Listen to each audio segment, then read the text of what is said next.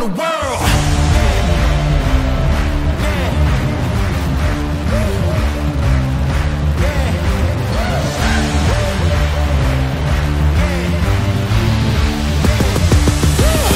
We're gonna take on the world.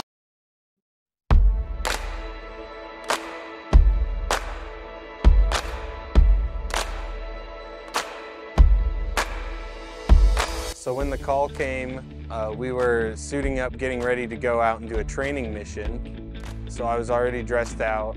We just heard the call and already knew then to switch our job. We could take the same plane we were already going to take. When the initial call came in, the boat was currently in the middle of the channel, and then throughout the next couple of hours, the boat drifted towards the rocks and was very close to making contact with the rocks.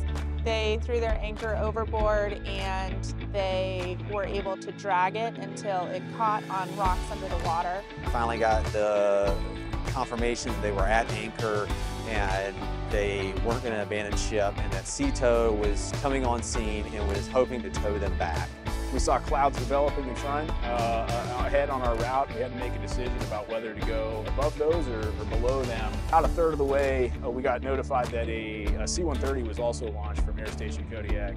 So we asked the C-130 what the tops of the clouds were at, and if there was a good, safe way for us to be able to get down once overhead on scene. And they were an extremely beneficial asset because they advised us the tops were around 8,000 feet and that the ceilings were broken on scene. So we elected to climb. We ended up at 10,000 feet en route over the mountains of the Kenai Peninsula.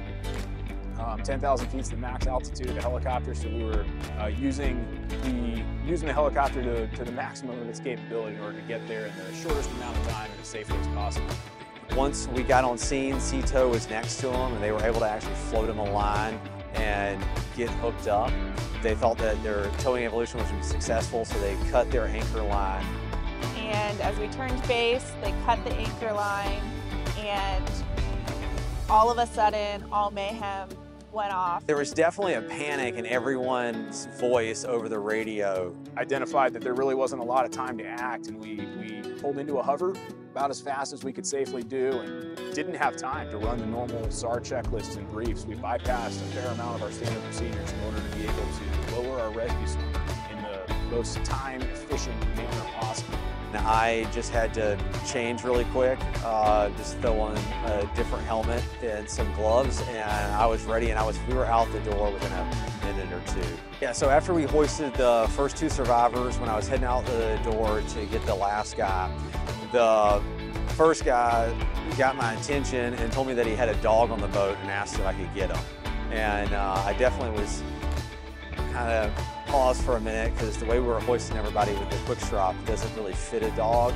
And so I was like, I'll try my best. And when I got down on the boat, the other guy said, let me know. He was like, hey, we have a dog in here. And I was like, all right, let me see the dog and let's see if we can do this. And it was a small to medium-sized dog. So I'm like, sure. And so I hooked up the last guy, and then we both just kind of held on to the dog, and we hoisted off and got up the helicopter safely with the last survivor and the dog. This circumstance, we were able to recover the third survivor and that dog about 30 seconds before the vessel impacted the rocks and started getting smashed pretty hard into the shoreline. So seconds did matter, and frankly, it speaks to the value of the training that we hold ourselves to and the standards that we have established for us all to follow, such that we could react without having time for normal checklists, but still accomplishing what we needed to set up and execute those hoists rapidly and safely.